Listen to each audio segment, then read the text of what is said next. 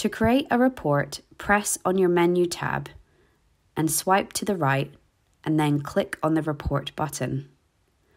From here, you can select which images you wish to include in the report and make any additional comments.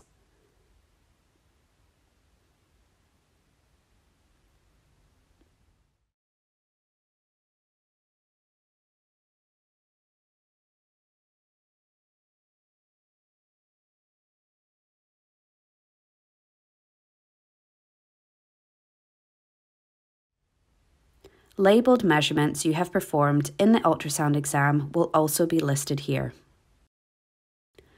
Click on the Preview button to view your report. This can be exported with your images after you have ended your exam.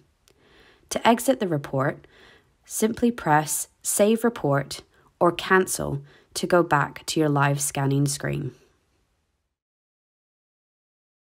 Once you have finished your exam, press the End button, located on the top right-hand side of your touchscreen.